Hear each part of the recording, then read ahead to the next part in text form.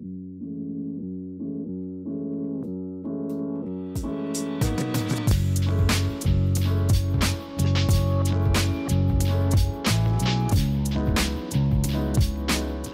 name's Kurtis. I'm the owner of Black Umbrella Tattoo and Art Gallery in Garden Grove. I named it Black Umbrella from the video game movie series Resident Evil. Umbrella Corporation is, the bad guys from it. But just the name Umbrella Corporation has always appealed to me. Typically with tattoo shops, you'll see colors in front. Black is a very popular word in tattoo shop names. So we rolled with it, Black Umbrella. The art gallery is an important part of the business. It's the first thing you see right when you walk in, and it's kind of overwhelming that it's so big, and whoever walks in for a tattoo is kind of taken off guard that this isn't your normal tattoo shop.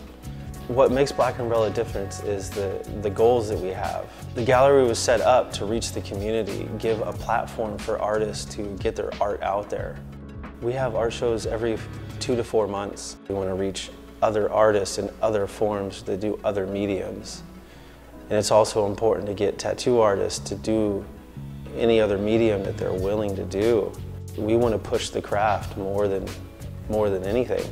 I want to make it very known that I believe that tattooing is art, painting's art, sculpting's art, whatever it is, it's art, and it's of the same essence.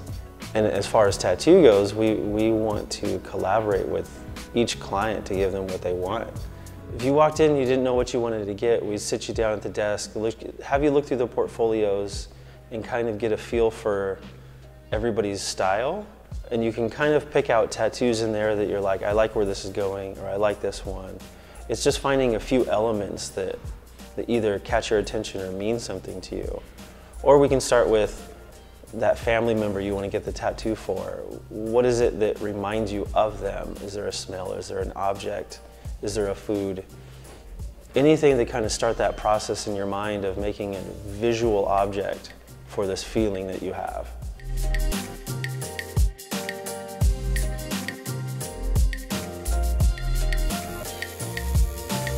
If you want to be a tattoo artist, I'd say you need to take it serious.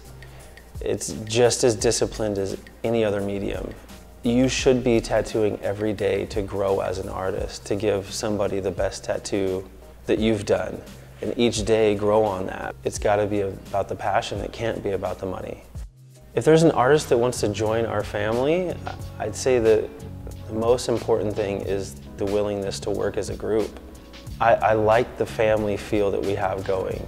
We've got a pretty good situation going on here where everybody works well together. The last thing you want to do is come to work and hate coming to work. Like, this is the funnest job in the world, but not for anybody else. A couple years ago, I brought a longtime resident down here, and he's just like, I've never walked on this street before in my life. And he lived in Garden Grove for over 30 years. Main Street is a hidden gem. It's not very well known. Even residents in Garden Grove don't really know that it still exists, or they know it exists and they've never been down here.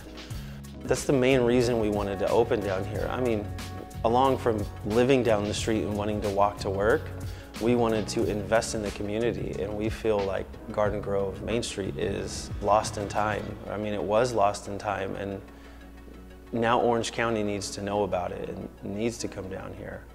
I'm not going to say that we were the change, but I've heard a lot of people say we were the catalyst for change, and it is on the verge of change. I'll say change again, just one more time. Change. With Steelcraft on the verge of coming in, what they had like 200 business waiting lists just for 40 units.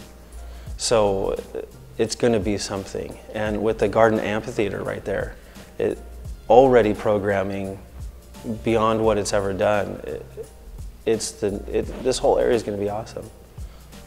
I really feel like within the next 2 to 3 years, like this whole downtown area is going to be the new place to be.